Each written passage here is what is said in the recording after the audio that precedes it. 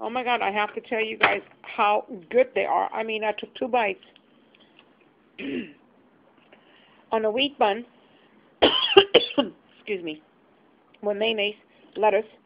There's my burger. And there is, what's, a Frenchy spicy brown we got.